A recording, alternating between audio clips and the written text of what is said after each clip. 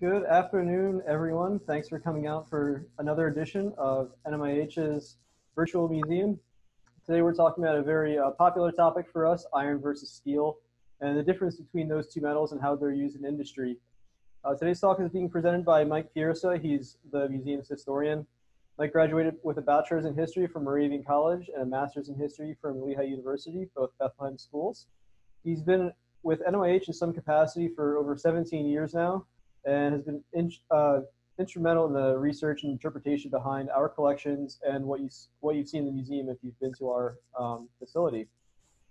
He's also presented around the country on his work with industrial heritage and has been instrumental in the preservation and operational restoration of our massive 115-ton Corliss steam engine.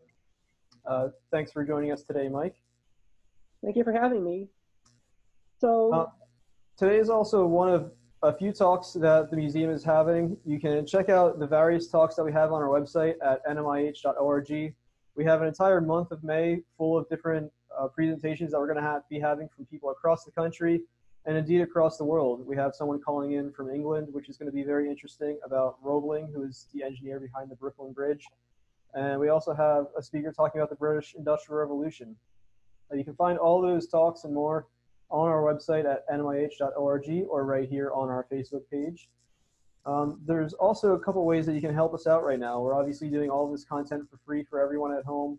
We're glad you're able to join us. If you're able to help us and help us continue these great programs, help us keep saving history while we're closed, there's a couple different ways that you can help out. One is just making a donation to the museum.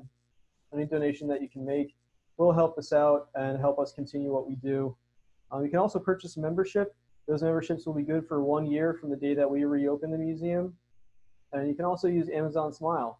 If you're ordering things online, instead of using Amazon.com, go to smile.amazon.com and select the National Museum of Industrial History as your charity of choice. And part of your purchase will go towards our museum with no additional cost to you.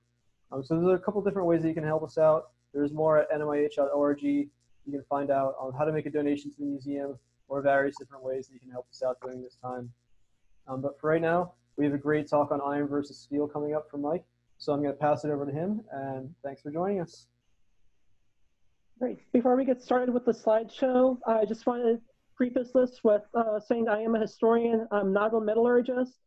My experience with these different types of metals usually comes in the hands-on means, like we literally dig something up, try to figure out what it is, wind up in a rubbish pile, or in the case of like the Corliss steam engine, why did a certain part break? And you really get into some really interesting metallurgical questions when you have to go and repair this stuff. So I'm going to begin sharing my slideshow with you so we can take a closer look at what the difference between iron and steel really is.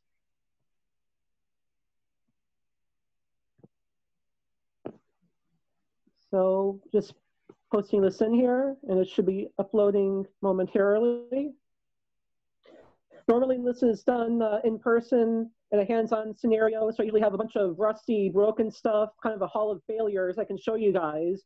But some of the best way to understand these concepts is to see the stuff right in front of you where you can hold it, touch it, feel it, understand how it was made, how it was used, and why one material is better than another by studying how they broke. So the first part of this presentation is going to focus on iron. So where do you guys think iron comes from? Obviously, you see a lot of it coming from the ground, but where would it come from originally? Like the first people thousands of years ago, did it fall out of the sky? Did they trip over it? Well, the answer is really all of the above. This is a slice of a meteorite, and for ancient people, especially the Egyptians, it was very common for how common this type of material was, which was fairly rare. But if you're going to find a piece of iron, odds are you're going to find it back then as meteoric iron that had come to Earth from the sky. You find it on the ground, you pick it up and heat it, start forging it into something useful. Another common place you would find iron was in bogs. This is iron that was naturally precipitated up from the ground as iron that came up in spring water. And then bacteria and enzymes got a hold of it and helped convert it into these big, a little bit larger than football-sized lumps of iron that populated bogs and swamps.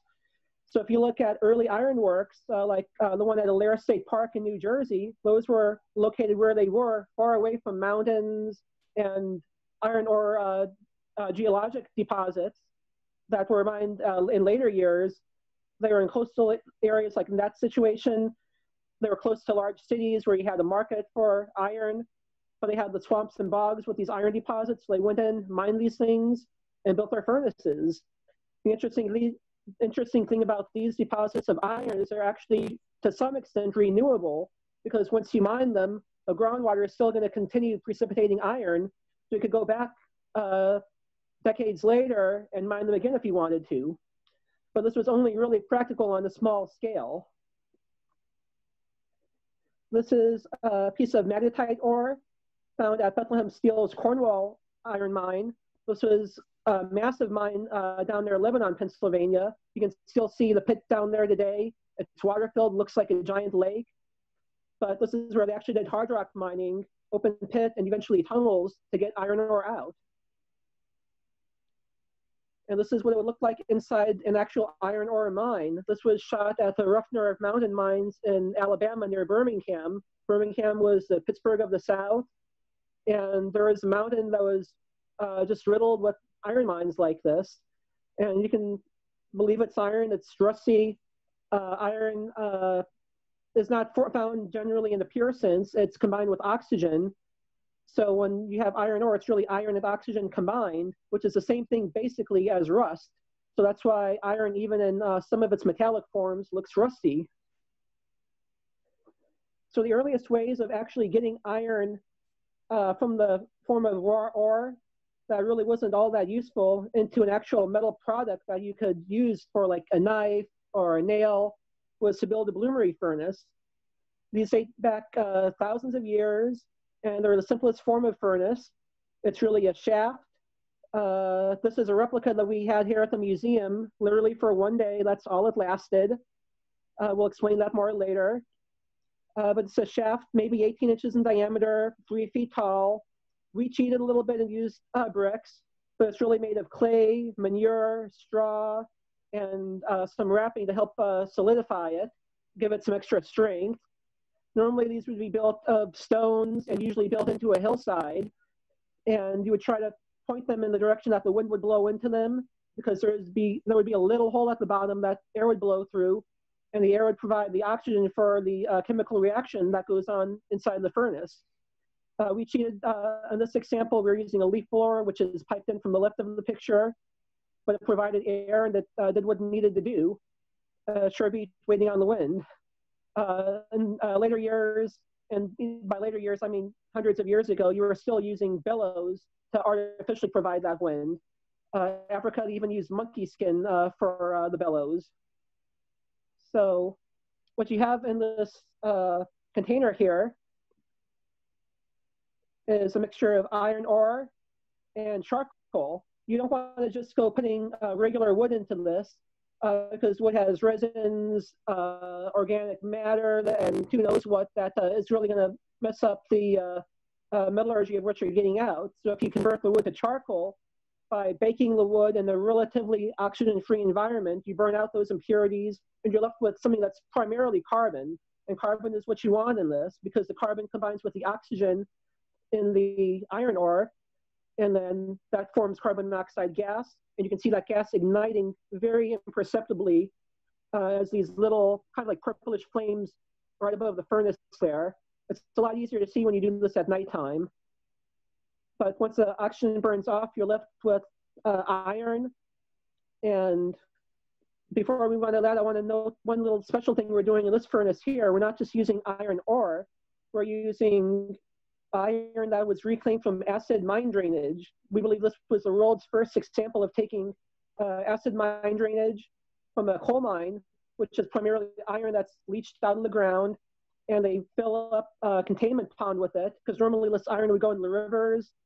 And if you look at a satellite view of, say, the Lackawanna River, where it meets the Susquehanna River, you'll see the first few miles of the Lackawanna River are dyed orange because of acid mine drainage. So what you can actually do is take this drainage, solidify it, and you can actually harvest the iron from it. So we actually worked with the Eastern Pennsylvania Coalition for Abandoned Mine Reclamation and got a few pounds of this reclaimed iron. And for functional purposes, it's a lot like iron ore. And you can actually feed that into the furnace, and we actually got metallic iron out with this thing. We also used leftover taconite, which we'll explain at some point. And we also use iron ore, but the bottom line is we had an iron supply that we smelted down, and you add a layer of iron ore, a layer of charcoal, and you just keep on repeating this process throughout the day. We started around 10 a.m. in the morning, and around 4 p.m. at the evening, we opened the furnace up. Theoretically, there should be a few bricks blocking up the bottom, sealed with mud. You should be able to remove those bricks and pull what they call a bloom of iron out. This is iron that's been converted chemically and also melted down partially. It's kind of like a big spongy mass. In this example, the iron bloom we got was a little bit too big for the hole, so we ended up busting the entire side of the furnace out. You can see the burning coals down at the bottom and the tongs pulling the actual bloom of iron. And here we are taking the bloom of iron and putting it onto a big wooden block and hammering it out. This iron is also mixed with slag. Slag is a byproduct of the iron manufacturing operation. So it's not just oxides that oxygen that comes off, it's also some of the impurities. Ideally, these would float away, but in practice, these get conjoined with the iron. A lot of these are slag-based, which is silica. So if you think about what silica is found in, it's found in glass. So in this particular example, that's actually a good thing for us because this iron ends up getting mixed with these silicate particles. So it's like having little tiny strands of glass, for layman's terms, mixed in with the iron. That gives it a lot of corrosion resistance, and strangely enough, helps make it pliable and ductile. So when you get this big lump of iron out, what you want to do is hammer it together and try to make it homogeneous, because the quality, it's not thoroughly mixed, it's really a very rough product. So after you get this lump of iron solidified, you can start hammering it down in a red hot state. Sometimes you want to reheat it, and this you might have to do this several times, and eventually start drawing it out into a bar. And you can see these stages as you eventually get it more and more looking like a usable product here. And this is done by just repeated hammering and hammering and hammering. Now, after you've hammered it a number of times, drawn it out, and you can start forging it like a traditional blacksmith would, like he's making a nail. In this case, our volunteers made knives. You can see after they etched them how the different layers of high carbon and low carbon areas join together and create a really interesting pattern. The same basic process was used. We can talk about more in depth later on about like making Damascus steel and other really interesting and early steel manufacturing operations. But the big point of this is all of this is small scale. If you start at 10 a.m. in the morning and finish at 4 p.m. with a crew of 2 or 3 guys, then you only end up with 30 pounds of iron, and even less of that is actually usable. Then you have to go and forge it by hand into a product. You're looking at something that's very, very labor intensive and ultimately very expensive to make. So there's some more close-up shots of those grains to really see that this is a handmade product. You're not going to get a grain like that coming off of a machine today. So what started happening was to make iron on a larger scale, they started building larger furnaces. And once you started building larger furnaces, you're able to get more air pumped into them. And you can see in this diagram, once you surpass the means of a single man or a group of guys to pump a bellows, you started using water power. So you have water driving a water wheel, driving a pair of bellows, or what you would call blowing tubs. You can actually see an example of this at Hopewell Furnace, south of Reading. It's a National Park Service site. We actually visit and explore this in person. But they have these blowing tubs that are basically big cylinders that pump air into the furnace. The other thing you have to keep in mind is to make 1 ton of iron, it takes 4 tons of air. That ratio has improved over the years, but that's a good ballpark figure to go with. So what happens in this furnace is the iron is layered in with charcoal, iron ore is layered in with charcoal. You have that blast of air going through it. And then the heat is so intense here, and the chemical reaction is occurring at such a rate that you can actually get liquid iron puddling up at the bottom of the furnace, and you can tap the iron out and make things with it. This is an example of an abandoned furnace out in Ohio. You can see that they were often built into hillsides. If you have a waterway, they'll give you a drop for the water wheel. And then because you're charging material like hundreds, thousands of pounds a day into these things, you want to go from the top and just go in a nice horizontal path across a nice stone bridge, drop it into the furnace, and let gravity do the work from there.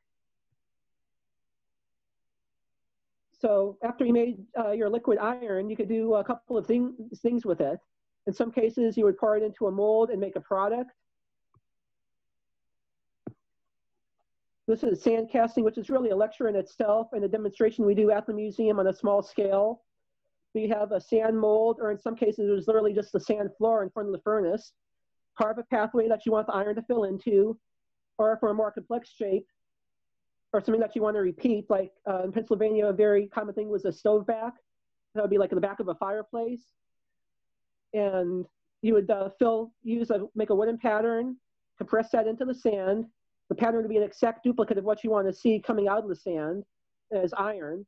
So this wooden pattern goes in the sand's packed around it, the pattern is removed, and then the hollow void is filled with molten iron, and it takes the shape of that wooden part that made the imprint.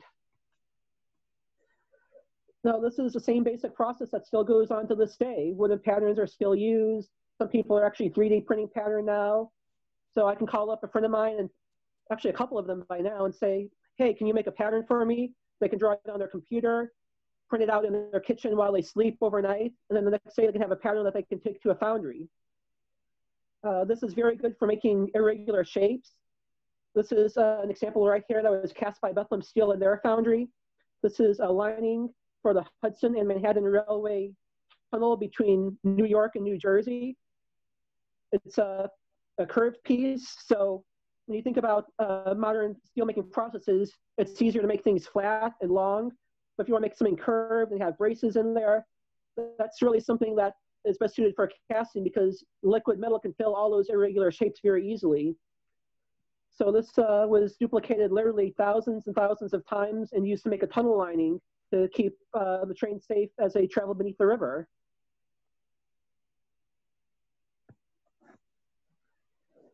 So the other thing blast furnaces could produce was pig iron.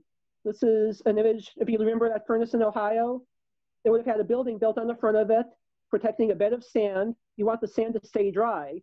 If you have the sand get wet and liquid metal come in contact with it, the water and the sand would actually flash into steam and cause an explosion, and the liquid metal would go flying, and a lot of people have been injured and killed that way. So inside this building called the cast house, workers would make trenches in the sand, and at the side trenches here, you can see these little fingers coming out.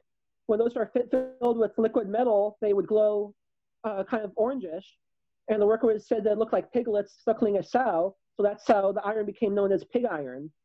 These little fingers of iron, which are actually about, let's say, 2 feet long in real life, and longer depending on which operation you were at, would be broken off from the main runners and stacked up like firewood and sold to foundries. Today you can use pig iron, but because there's so much iron in the world, there's much lower demand for pig iron, because you can take scrap iron, in this case brake shoes, and actually melt that down. Bethlehem Steel, besides having blast furnaces, also had their own cupola furnaces. These were places where you would take the pig iron or scrap iron and remelt it.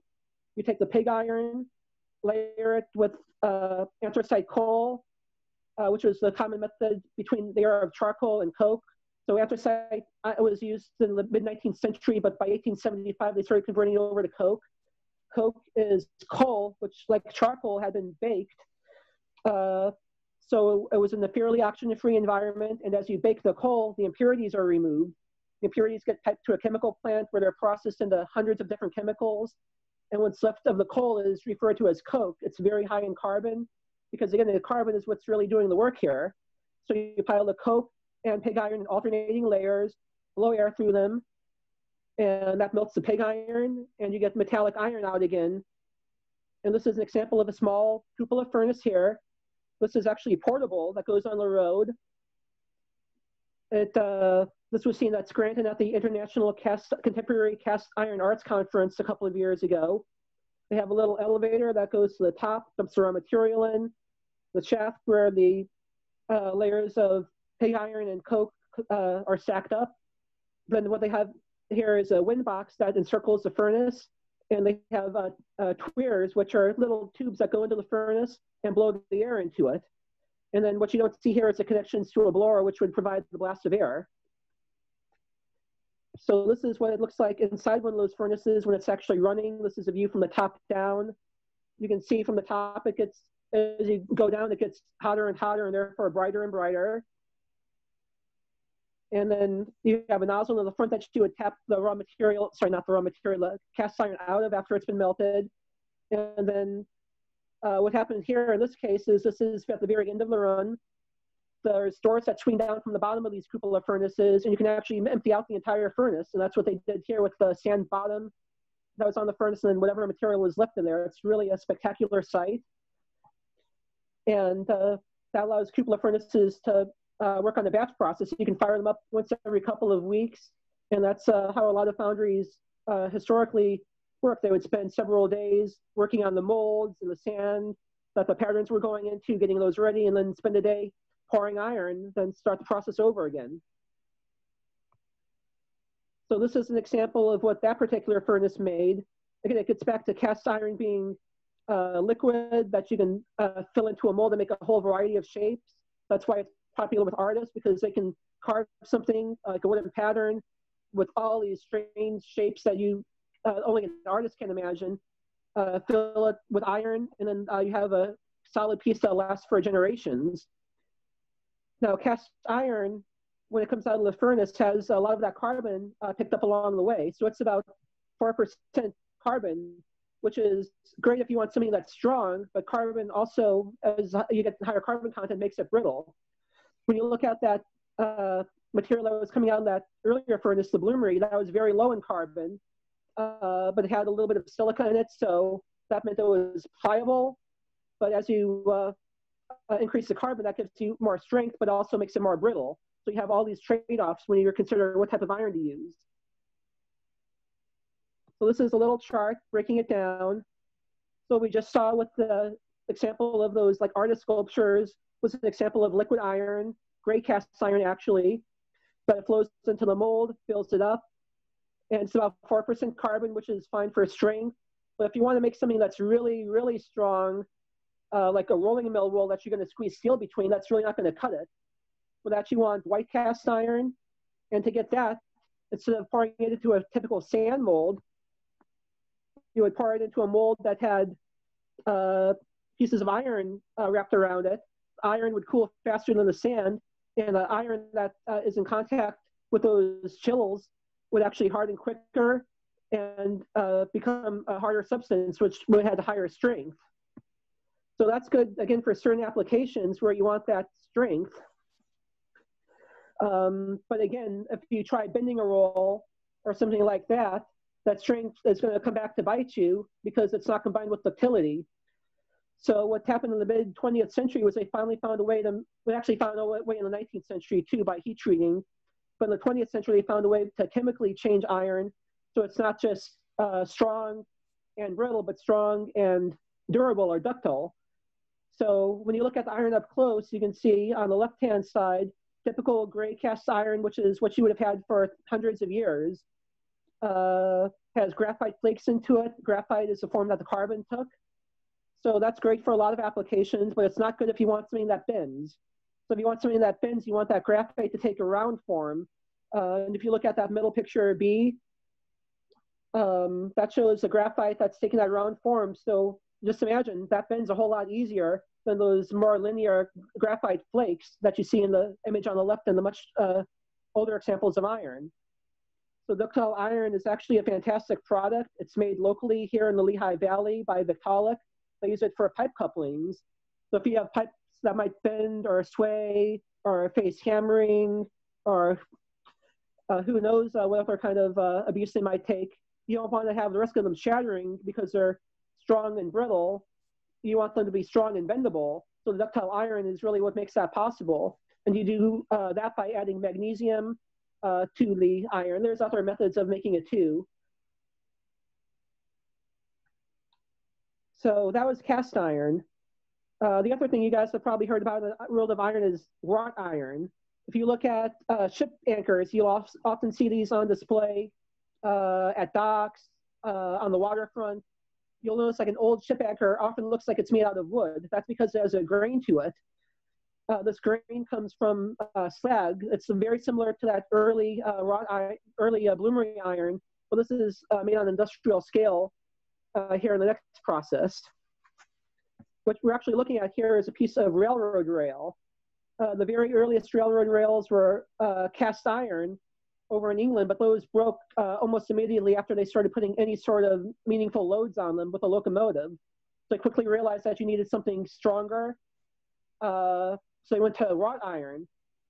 Wrought iron was great for making rails because it was pliable. You could have the weight of the train make the rails flex a little bit so they wouldn't shatter under that, but they weren't very strong.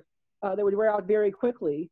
That's one of the reasons why when we find wrought iron rails, it's usually because they were tossed over the edge of a railroad embankment and buried. So to make wrought iron on an industrial scale, you actually start with cast iron.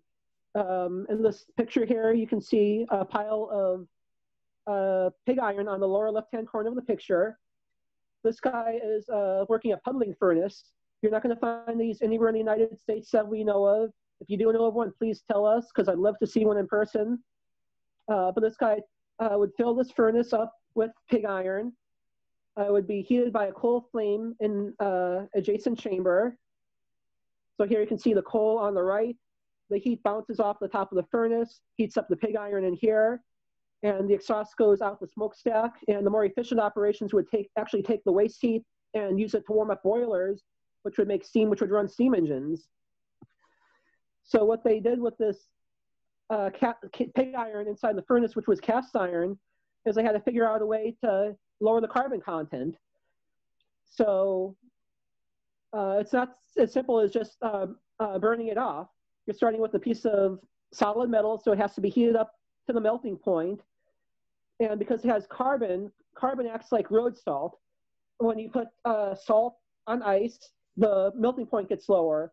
And that's the same thing that happens with carbon. So when you have cast iron with 4% carbon, it's going to have a comparatively low melting point compared to steel or wrought iron. So the cast iron is going to melt, but as it melts, the carbon burns off, which is what you want it to do because you don't want all of that carbon in there. And as you burn the carbon off, it's like getting rid of that road salt. It's going to start solidifying. So these guys actually go around with, they call them rabbles, this long poker stick, and start gathering the iron up as it solidifies in the furnace. It starts out as little lumps. And eventually, they get into 1 to 200 pound lumps. And that's about all that one or two guys can really handle. And they pull that out of the furnace. And when that emerges, it's got very, very little carbon left into it. And it's also picked up some of the slag that was left over as impurities. And we mentioned before that the slag is silica-based. Silica is mainly the main ingredient in glass. So for layman's terms, you have the same benefits of glass, like that corrosion resistance, which is fantastic for iron. That's one of the reasons why you have iron ships. That's one of the reasons why navies used wrought iron anchors for a long time, because they were corrosion resistant going in and out of the water like that.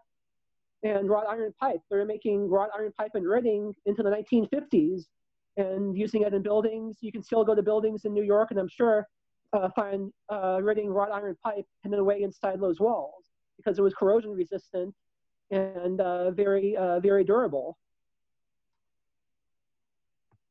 So moving on. Once you have this big lump of wrought iron, you have to figure out how do you actually make it into a product.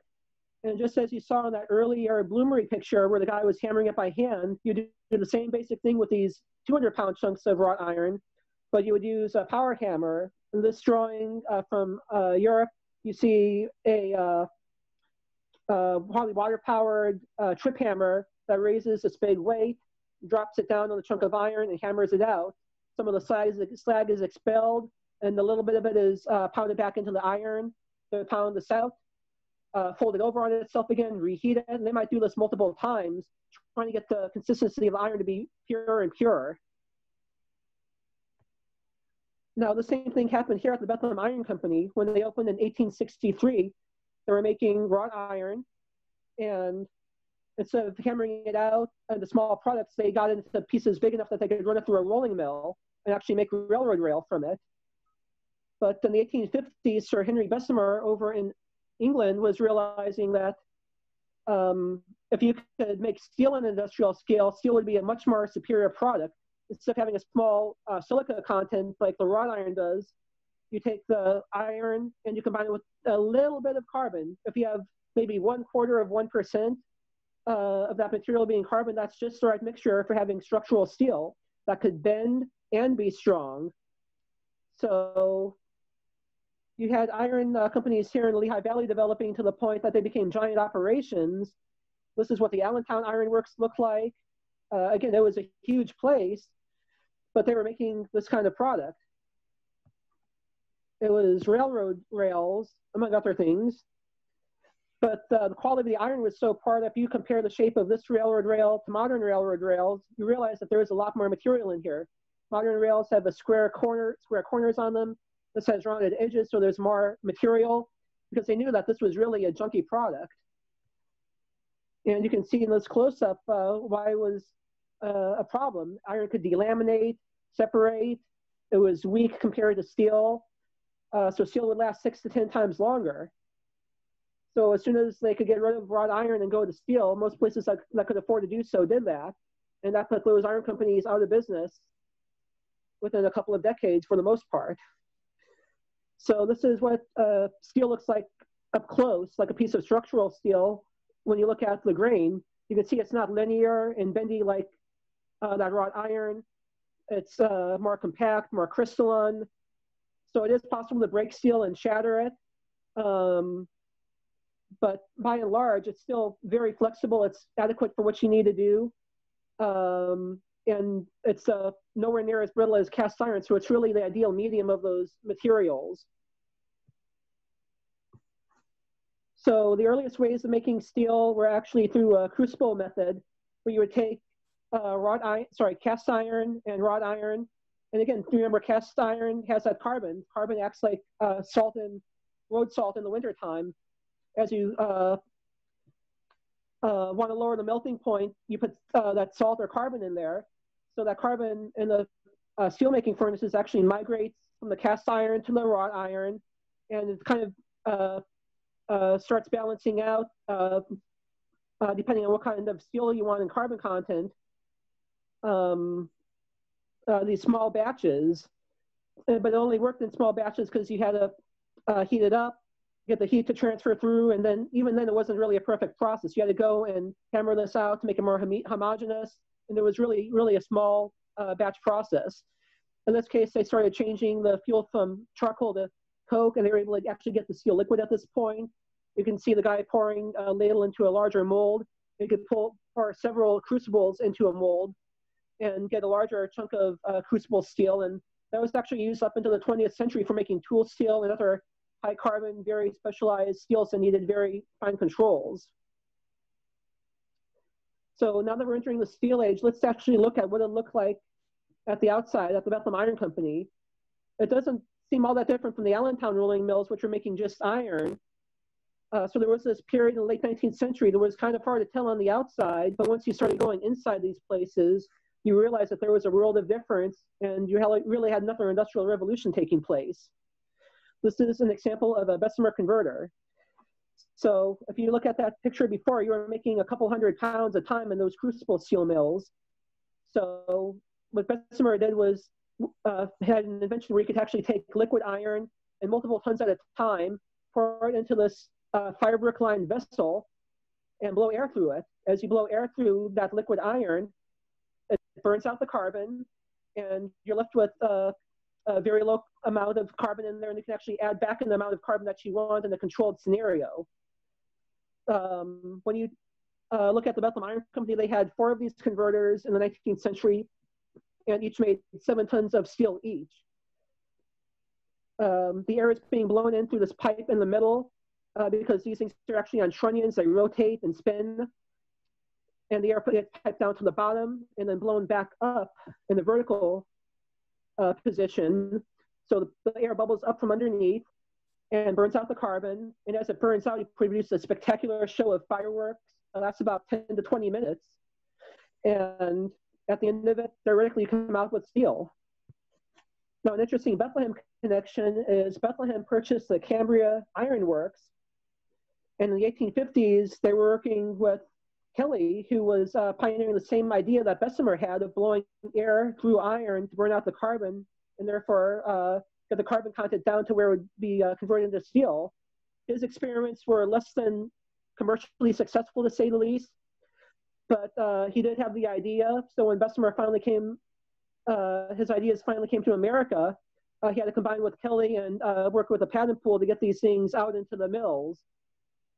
So this original Kelly converter still survives today. It's owned by ArcelorMittal and on loan to the Smithsonian Institution.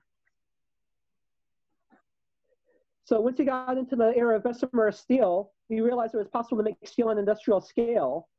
That's when you started seeing things like the blast furnaces we have here in Bethlehem today slowly emerge and grow. After Bessemer, where you're making steel at 7 tons of scale, they looked at how do you wrap this up, because 7 tons isn't going to build railroads across the continent very fast. It certainly did, but you need more and more production. So you have these modern blast furnaces. This is a shot from the Mingo Junction steel plant in Ohio, which is gone now. But those furnaces were comparable in size to the ones in Bethlehem. Liquid iron coming out of the furnaces, flowing into hot metal cars. These things could hold 250 tons of molten iron, and they would transfer these to the steel-making furnaces. And then with more iron comes more byproducts. So the slag would actually come out into these big slag pots, which required entire railroad cars to move them around. And we'll go into the story of how blast furnaces work and steelmaking furnaces work in detail in later lectures. But the bottom line with the steelmaking furnaces, you want to find a way to lower that carbon. With Bessemer converters, your problem with that was you really didn't have very good metallurgical controls. When your entire process took place in the span of 10 to 20 minutes, it was really easy to mess it up. These guys were just eyeballing the flames coming out and trying to predict when the carbon level was right. And you really didn't have time to do metallurgical tests on it before the stuff cooled down. So the open hearth furnaces that were developed very quickly after Bessemer in the succeeding decades took 8 to 12 hours to make their batch of steel, which for production is a big issue, but the quality went up enormously, so it was more than worth the trade-off. This is a diagram showing how they work. You blow air and gas through a refractory brick checker work. It gets ignited by, ignited by a gun that shoots gas or oil over the hearth of steel that you're going to melt down. You can take liquid iron and convert it into steel, or you could combine it with scrap iron, or even do what they call a cold charge, which is strictly scrap metal, and melt it down. What makes these furnaces work is the heat that's taken off of them doesn't go straight up a smokestack. Before that happens, it goes through another set of refractory brick checker works. Those bricks get warmed up, and then after about an hour and a half or so, you can actually reverse the airflow, blow cold air over those hot bricks. That hot air is what gets ignited and feeds the flame of the fire, so that fire gets way more intense, and it's that fire combined with the preheated air that actually gives you the heat to melt the steel. And because you have refractory brick chambers at both ends of the furnaces, you're able to go back and forth heating and preheating, and allows you to run these furnaces day in and day out. And some of the larger furnaces at Bethlehem, at their Spurs Point operation, could make 400 tons of steel in a batch. And there would be multiple furnaces in a single building and multiple shops of furnaces at a mill. So Bethlehem, PA, at their peak, had 4 open hearth shops. The open hearth, while it was great in terms of productivity and quality, they realized if you could knock that 8 to 12 hours down, you would be saving a lot of money, and you could make more steel with less equipment. So in the 1950s, the Linz-Donowitz converter was developed in Austria. Americans would know this as the basic oxygen furnace. This is what one looks like in operation. It's a big vessel. Looks a lot like those old Bessemer converters because it's very similar in function to it. But instead of blowing air up from the bottom, which blows oxygen, plus the 78% of air, which is not oxygen, into the steel or iron, depending on where you are in the process, Linz-Donowitz converter or a BOF, basic oxygen furnace, which is what we call it in America, blows pure oxygen into it. Bessemer back in the 1850s knew that this was the way to go, but he didn't have an industrial supply of oxygen, so he had to live with air and all the problems it brings. But by the 1950s, 60s, you were able to start using oxygen to burn off the carbon, and you were able to make a really high quality product in under 40 minutes. And you can make hundreds of tons at a time. So in Bethlehem, 2 of these converters replaced 3 buildings full of furnaces. The 4th open hearth furnaces was converted to an electric furnace melt shop. This is a photograph of our electric furnace. It's a 10-ton capacity unit, and you can see the electrodes on top. Just imagine like a welder making sparks, melting the steel. The same very, very basic process goes on here. There's a whole lot more we can go into. I know our presentation's running kind of long already. So there's 2 basic types of electric furnaces, AC and DC. One has 3 electrodes coming in from the top, melts a pool of iron at the bottom. And then the other one has a single electrode coming in at the top, and then an entire bottom that has electrodes coming up. I mean, we can go into a whole lecture about the benefits AC versus DC and why some mills use one technique and the other. But the bottom line is these electric furnaces became popular in the late 20th century. They certainly had them earlier, even in the 19-teens. But when you look at steelmaking today, remember that all those hundreds of years of making wrought iron, cast iron, and from 19th century on, industrial scales of steel, all that steel had to go somewhere when you were done using it. So think about how often you buy a new car, maybe once every 5, 10, if you're frugal, 15 years. Those old cars have to go somewhere, so they end up getting melted down, and it's usually DC or AC electric arc furnace that ends up melting these things down and recycling them. That's why you see a significant portion of the steel in this country isn't made from raw materials like iron ore. It's actually made from remelting old steel, and that's what electric furnaces are really great for. There's other types of electric furnaces like induction furnaces that are used for smaller scale operations. These take a coil of electric current, wrap it around the steel, and it melts inside the crucible that the coil is wrapped around. And that's one of several ways of making steel. There's more, like stainless steel we'll have to get into another lecture. But hopefully this gave you a good overview of the different types of iron and steel. And if anybody has some questions, feel free to let us know. I hope this was helpful and hope you learned something.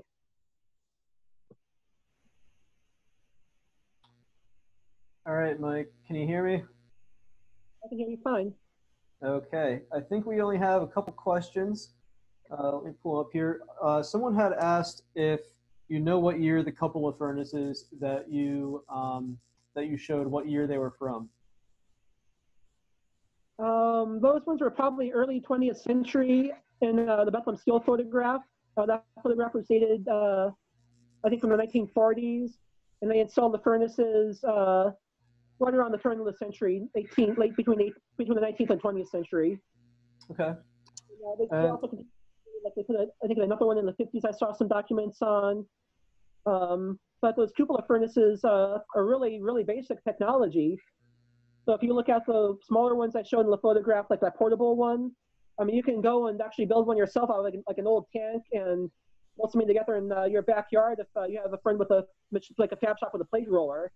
I mean, there's Amish foundries that use old water tanks that they line with refractory brick and build a furnace from.